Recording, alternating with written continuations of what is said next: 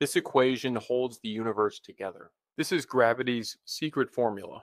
Let's break it down. First, we have F, which is the force of gravity. This is the invisible pull that connects everything in the universe. It's the reason you're stuck to the Earth and the reason the moon doesn't just fly away. It's the ultimate attraction. Next is G, the gravitational constant. Think of this as the universe's rule book, a special unchanging number that sets the exact strength of gravity everywhere for everything. It's the same for you, the planets, and all the galaxies. Then we have M and M2. These are just the masses of two objects. So for you and the Earth, one M is the mass of the planet, and the other is your mass. The rule is simple. The more massive the objects, the stronger the pull between them. The most important part, though, is r squared. R is the distance between the two objects, but the squared is the secret part. It means that as objects get further and further apart, the force of gravity between them